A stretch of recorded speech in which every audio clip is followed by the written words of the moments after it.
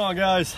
Well, had an unfortunate event happen the other day. Whenever I was trying to move my car in the yard, my hand slipped and snapped off my whole switch.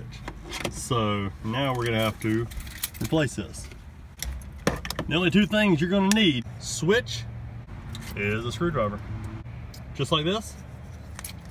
You can get it straight from the junkyard, comes out of any Integra or 88 to 2000 Civics. They're all the same. The only difference is that the actual stem itself is longer on some of them, but they all work the same. First thing you're gonna have to do is take off the plastic steering column cover by removing the screws. Unlock the steering, and you can turn your wheel, turn it where you can get yourself access to these two screws. Got my little helper today with me. She's looks like she's trying to start the car with the TL key. That ain't gonna work, baby. All right, so let's take out these two screws. There's one. There's two. All right, you see this little tab that sits right here, this little nipple?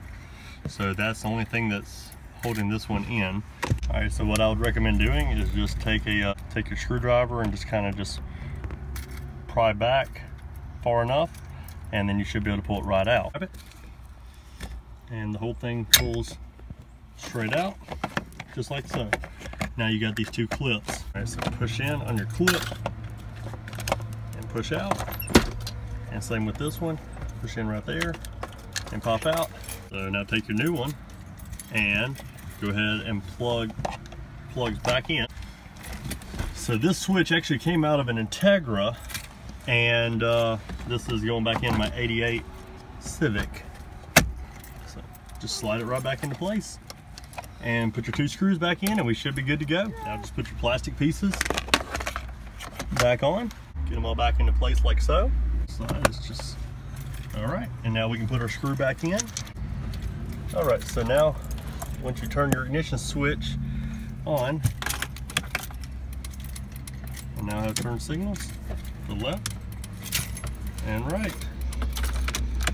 And they had the hyper flash because I actually have the LED lights in there. And as far as my headlights go, these dim whenever I turn on my headlight switch. So boom, I turn them on, actually dim. So we should be back on the road again. That's it, guys.